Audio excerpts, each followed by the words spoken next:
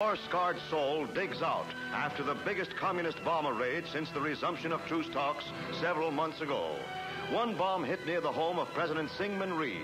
A second landed near a correspondence billet, and still another reduced a school to rubble. Casualties, however, are light.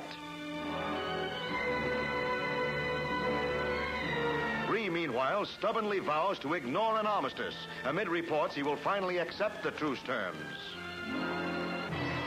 Unrest grips the capital with weeping, semi-hysterical schoolgirls storming an 8th Army compound, acting as shields for hundreds of youths.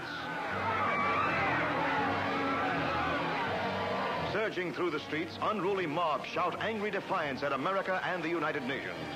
Whipped up by fanatic South Korean nationalists, the crowds push toward a U.S. military center.